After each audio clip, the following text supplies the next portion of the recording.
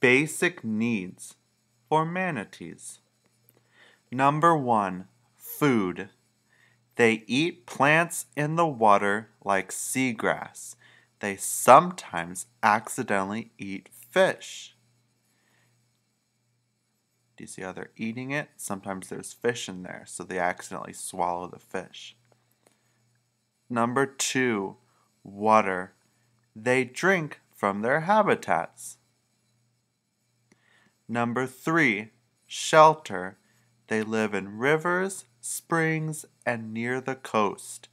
They like to be in warm water. And this is how they like to sleep sometimes on their backs. Isn't that silly? Number 4, air.